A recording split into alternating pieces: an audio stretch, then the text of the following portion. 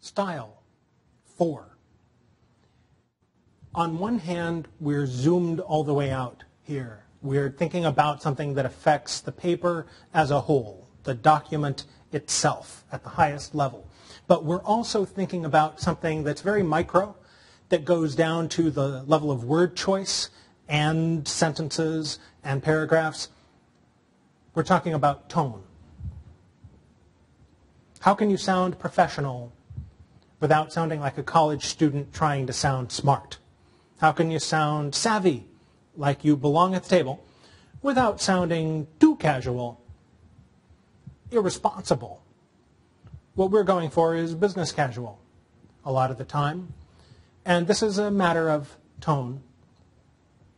For instance, here is a writer, a student, who has interviewed a doctor and is reporting on that information. Now, Dr. Chen, you'll notice, Dr. Pauline Chen is speaking in very plain English. That's legitimate. She's doing it for a reason. She's trying to cut through a lot of noise and really convey a day in the life of a doctor to people who are thinking about going into medicine. So anybody in health sciences, this should sound pretty familiar. Problem is, the student who's interviewing Dr. Chen keeps throwing in these weird word choices. Let's have a look.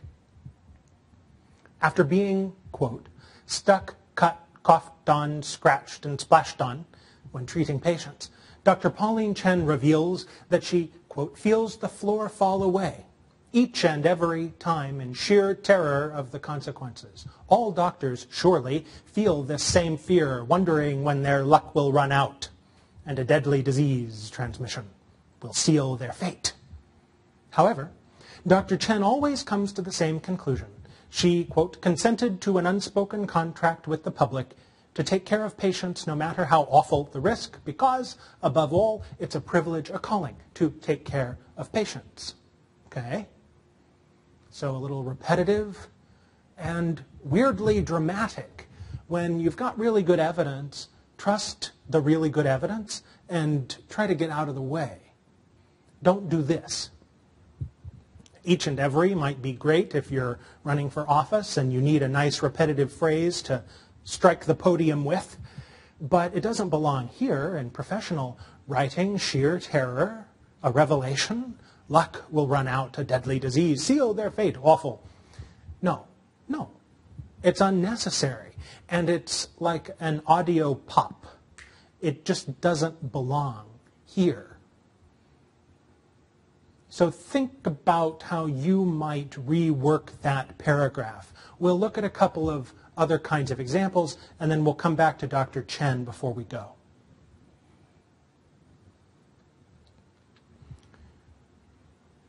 Tone is a matter of choice, and there is often a reason to go for a particular kind of tone instead of another.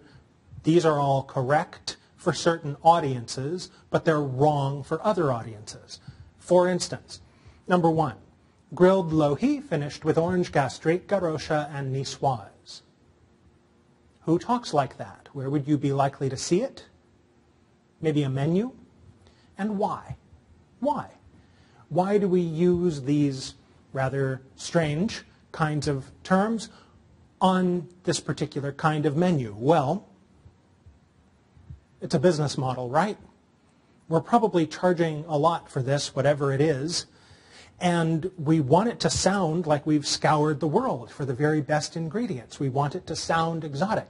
We also want you to tip your waiter, right? This is on a menu in a restaurant, and you're going to have to hire an interpreter to explain this, to have some idea of what you're actually getting for dinner. So you'll have to pay the person to translate it. Grilled lohi finished with orange gastrique, garosha, and niçoise. This is talking down, right? This is written from a position of expertise by someone who wants to use words you do not know. No problem with that on that menu. It fits perfectly, it works, it does its job. But it wouldn't work on maybe a cooking show. So we'll look at a way to redo this in a minute. Number 2, an appreciation of the effects of calcium blockers can best be attained by an understanding of the activation of muscle groups. Absolutely. Perfect, great. If you're talking to other nurses who already know all this, if you're talking to other people in healthcare, other people who've taken those same classes, and you don't need to go back over a lot of background information. Now, if you're trying to explain this to a student, would this be the best way to teach it? Not so sure. Number 3, some numbers and letters. What can they possibly mean? Probably the stats for somebody's inner athlete. And number 4, makers of texts know that readers need external semiotic cues. Okay, that's great for them. Maybe something that we'd see in a literary journal or something like that, but so abstract, so technical, that it's kind of hard to understand. Once you've got your salmon off the grill and plated, throw on the orange sauce and some crumbly cheese. Our go-to cheese is Garrocha, a sheep's milk concoction from Spain. Top it off with a few sliced olives. If you're looking for some out-of-the-ordinary olives, try niçoise. There's the cooking show. There's the cookbook, written in a different tone because you actually want people to understand it. The menu is written not to be understood. 1B is written for the general public.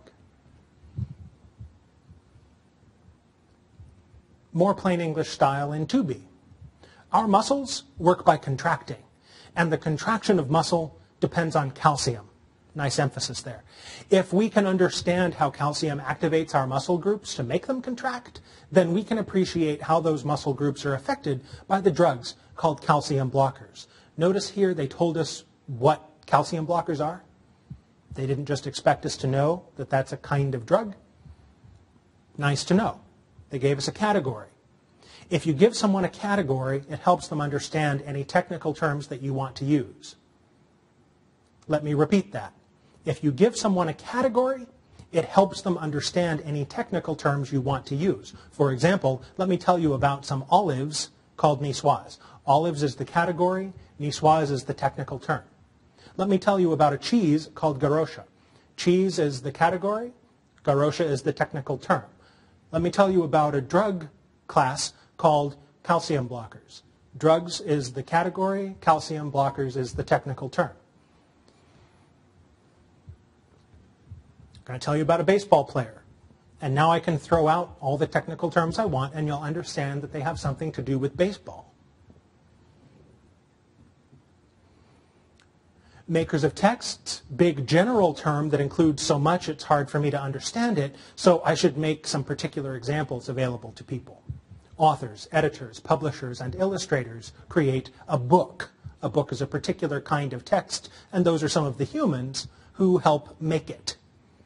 So that's easier to understand for B for that particular reason. So when we're trying to reach a general audience, go for that Goldilocks zone. Not really zoomed out and abstract like makers of texts, not super specific like Garrocha. But why use technical terms at all? What are they for? I want to suggest to you that technical terms can lend your writing an air of authority, but they backfire when you use them just to try to sound smart.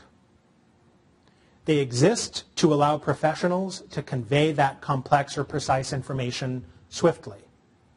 But because even your own colleagues may not know or care about your pet project, make sure that even when you're talking to biochemists about a poison, you anchor your technical terms with more general category words. So for example, if you say, let me tell you a story about some herbs, you can rattle off all the Latin names you want, and I'll stay with you. You can say Stephania tetrandra, you can say Aristolochia, and I'm not lost because I know, okay, we're still in the middle of an herb story. No problem. Great. So if you want practice, you can go back to the Pauline Chen slide with all those weird dramatic words thrown in, like seal your fate, and try doing it yourself. And in the next slide, I'll give you my version. Even after being stuck, cut, coughed on, scratched, and splashed on when treating patients, Dr. Pauline Chen still feels the floor fall away every time she thinks about those incidents' potential consequences. All doctors face similar situations. knowing that a patient may transmit a disease. Plain English, right? A patient may transmit, all doctors face, but notice the dramatic language is gone.